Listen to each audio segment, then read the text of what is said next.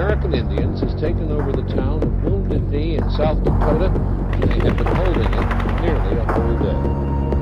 The Indians are in charge of the town.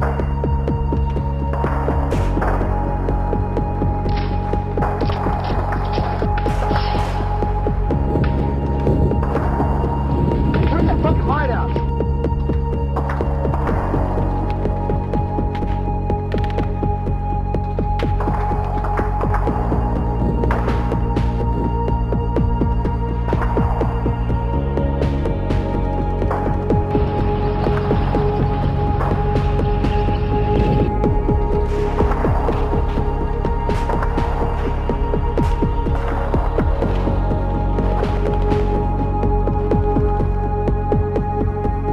Abuse people so long that the only thing that they can turn to is confrontational politics, they're going to do that.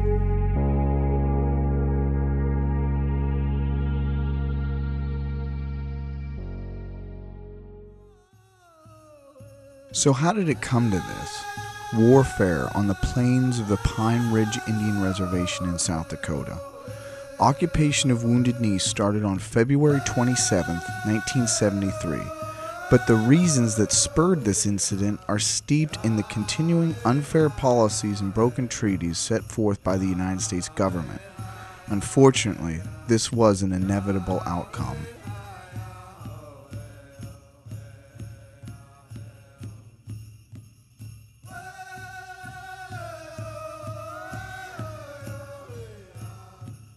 But you see, the sad thing in America is that we don't exist in the 20th century.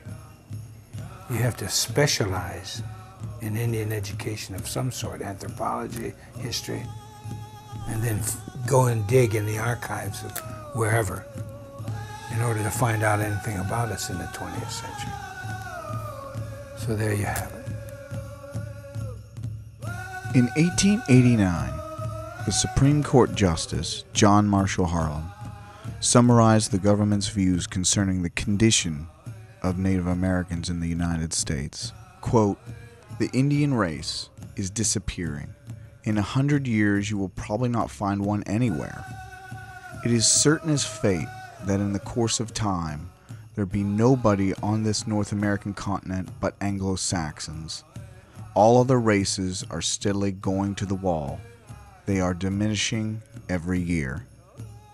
Fortunately, this outcome did not come to fruition, but this persistent mentality perpetuates the continuing conditions of poverty, social injustice, poor education, alcoholism, suicide, unemployment, and high infant mortality rates that are all too common with reservation life.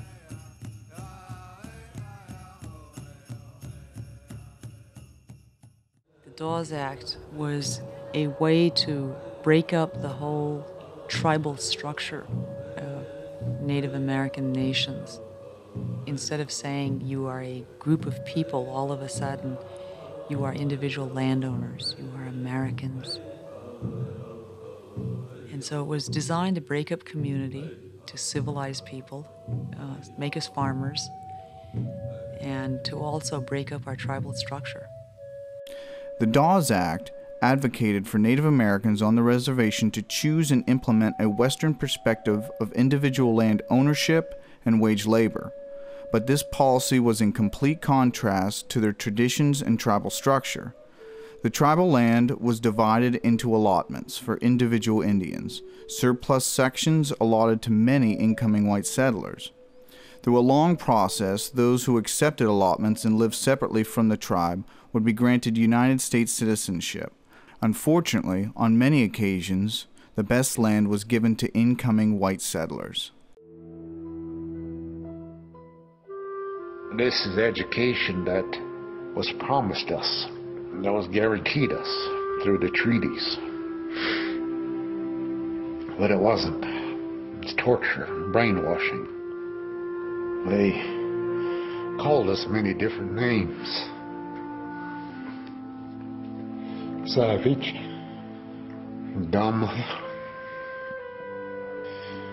And we got beat for looking like an Indian, smelling like an Indian, and even speaking Indian. Everything I did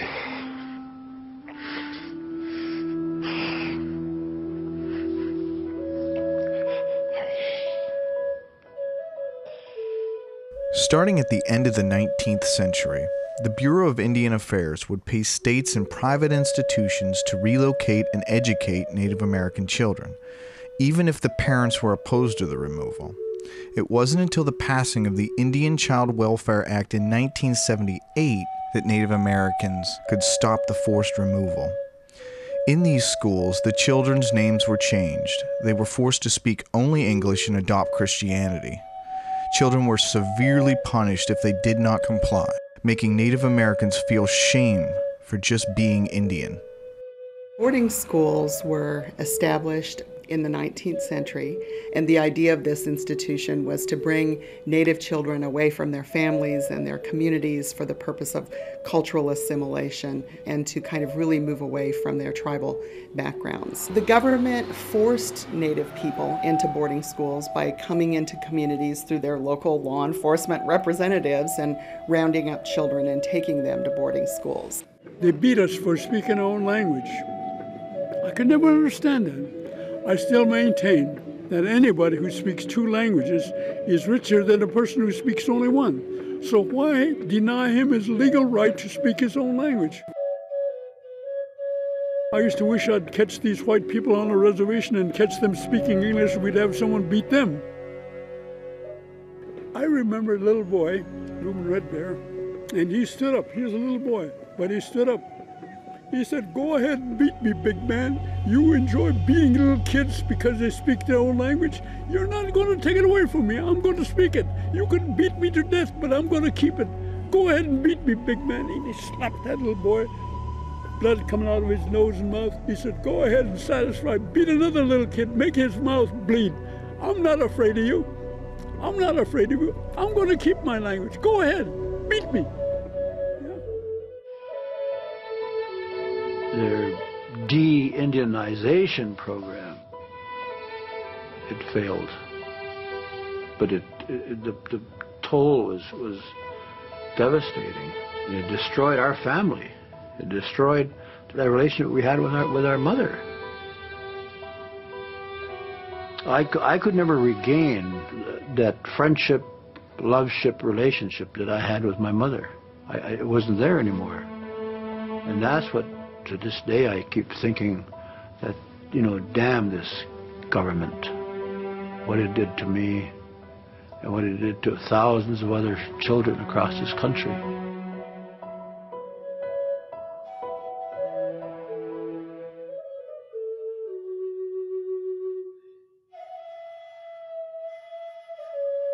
By 1933, Native Americans were in a deplorable state, which paralleled much of America during the Great Depression.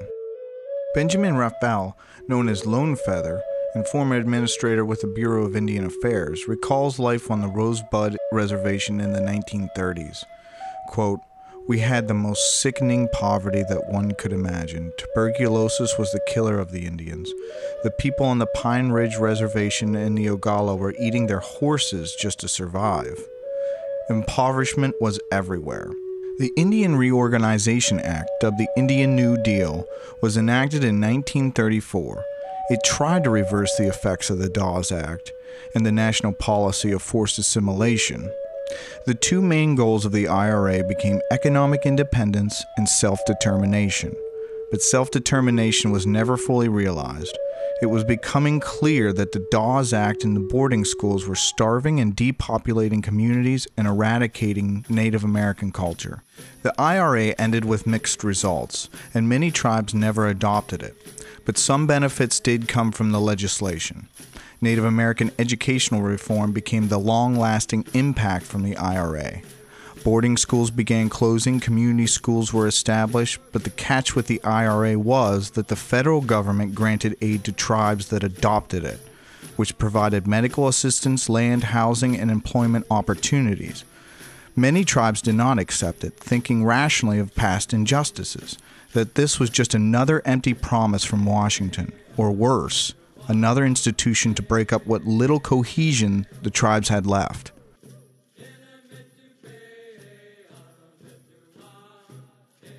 It was called the Indian and White America. And the statistics that came out of the study was basically that Indians were living to be 44.5 years of age. That the average income on most reservations was between $1,500 and $2,000 a year. That unemployment on most reservations was as high as 80–90%. The housing, that I think at the time 40% of the American Indian housing didn't even have electricity. Nationally, at some reservations was higher than that. Dene Nation in particular, Navajo. The educational level of attainment for Indian students was 8.5 grades. So all these conditions were probably, and there was no question, they were the worst conditions in terms of social measurement of any ethnic group in America. According to the 2010 U.S. Census, approximately 22% of our country's 5.2 million Native Americans live on tribal lands. Conditions have slowly improved, but reservations have been cited as comparable to third world conditions. The overall percentage of American Indians living below the federal poverty line is 28.2%. The disparity for American Indians living below the poverty line on reservations is even greater, reaching 38% to 63% in some areas. Many factors have attributed to these poor conditions. Unemployment, housing, and health care are just a few. On some reservations, nearly 50% or more of the adult populations are unemployed. Economic opportunity amongst the reservation is bleak. Most work comes from the public sector, the tribal or federal governments. One legislator deplored the fact that there are 90,000 homeless or underhoused Indian families, and that 30% of the Indian housing is overcrowded and less than 50% of it is connected to a public sewer. In addition, many Native Americans are living in substandard housing. About 40% of the on-reservation housing is considered inadequate. Health is another factor contributing to reservation life. According to the National Relief Charities on Native American Aid, quote, the average life expectancy for Native Americans has improved, yet still trails that of other Americans by almost 5 years. About 55% of American Indians rely on Indian Health Care Service for medical care, yet the Indian Health Care Improvement Act only meets about 60% of their health needs. Mary Bravebird recalls life on the Rosebud Reservation in South Dakota. Reservations were places without hope, where bodies and souls were being destroyed bit by bit. Schools left many of us almost illiterate. We are not taught any skills. The land was leased to white ranchers, jobs were almost non-existent on the reservation, and outside the res, whites did not hire Indians if they could help it. Inherent sovereignty and authority on reservations are also limited. Indian tribes, as sovereign nations, should have inherent jurisdictional power on their lands, but unfortunately this is not the case. Most tribal governments have criminal jurisdiction over their people, but limited jurisdiction or ability to try non-Indian offenders, unless Congress grants that power. This has led to countless violations and crimes committed by non-Indian offenders on reservations that have gone unpunished.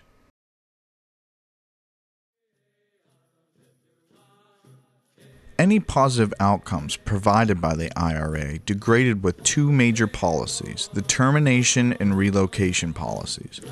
The House Concurrent Resolution 108 passed in 1953, a federal policy which terminated all federal aid, services, and protections. After this, the federal government no longer recognized tribal government sovereignty within the nation. thus no longer dependence of the federal government, resulting suspension of federal aid and protection.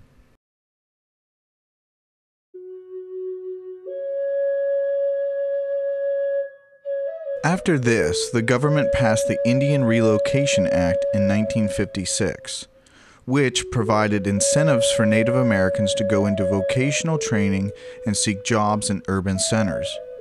These policies returned to the assimilation ideology the IRA tried to steer away from, which pulled even more able-bodied Native Americans from their tribal lands. Larry Echohawk explains, quote, "In the 1950s, the government wanted to make Indian people become more like mainstream society. By placing Indian people under the wink of state governments, doing away with their tribal governments, making them hold lands as other citizens of the United States holds theirs, and having their property subject to taxation, federal officials thought that assimilation would occur. That was not a new policy, but it received renewed vigor throughout the termination era." The government thought one way to solve the Indian problem was to relocate Indians from the reservation to the bigger cities. They couldn't kill the Indians anymore. That was out of fashion by the 50s. So they decided to experiment. They did a lot of experimenting with Indians. Relocation program was one such experiment. It was exciting, relocation. You know, you get to go to a big city and they'll help you find a job, and you'll get to, you know, see the rest of the country. Of course, you weren't forced to go on relocation, but they made it look good. Streets paved with gold. They put us in a real dumpy motel, and I was just sitting there thinking, I wonder what's going on at home. I could just see the rolling hills and the small town. They're all just moving and walking and going real fast, and nobody's stopping to look around. That's why we stayed in our apartments or stayed in our rooms. If you went and applied for a job, you better not tell them you're Indian. You better tell them you're French or you're some Italian or some other nationality. You wouldn't get the job.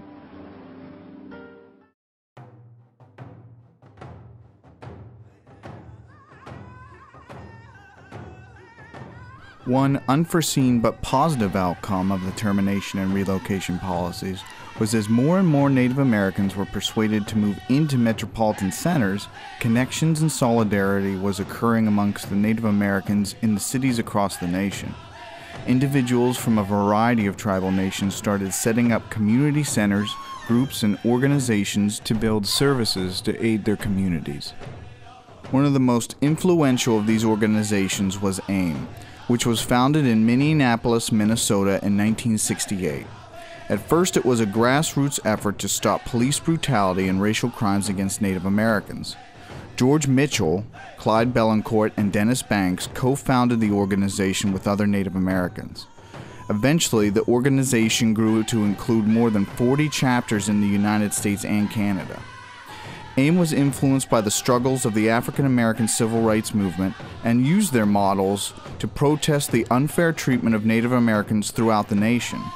They addressed such issues as American Indian sovereignty, treaty disputes, spirituality, leadership, police brutality, unemployment, and racial violence. In those days, there was a tremendous amount of racism, especially in the border towns around the reservations. I mean, real racism, where Indians are practically invisible. There was towns you didn't drive through, didn't go through. Especially women, you didn't walk down the street of any border town by yourself because you'd be accosted by any white man that felt like it. A.I.M, joined with many other Native Americans, started organizing protests across the country. In 1969, they joined the occupation of Alcatraz, and in 1971, they helped with the protests at Mount Rushmore. But in 1972, A.I.M organized one of its largest protests, along with the National Indian Brotherhood, the Native American Rights Fund, and the National Indian Council, which became known as the Trail of Broken Treaties. This was a cross-country pan-tribal protest starting on the West Coast and ending in Washington, D.C. The march drew several hundred natives, and about 500 of the marchers occupied the Bureau of Indian Affairs building, holding it from November 2nd to November 8th. A 20-point position paper focusing to reestablish the process of making treaties was written and given to the United States government. The 20 points were rejected by President Richard Nixon, but this did not crush their resolve, and the Trail of Broken Treaties brought together Native Americans from the West Coast to the East Coast. These protesters found inspiration in themselves and their culture. Being Indian was no longer a position of weakness, but a position of power and strength. This cohesion helped influence the next stage of protest the following year, that of Wounded Knee. In part 2 of this documentary, we will continue with the direct reasons for the occupation itself, and its aftermath.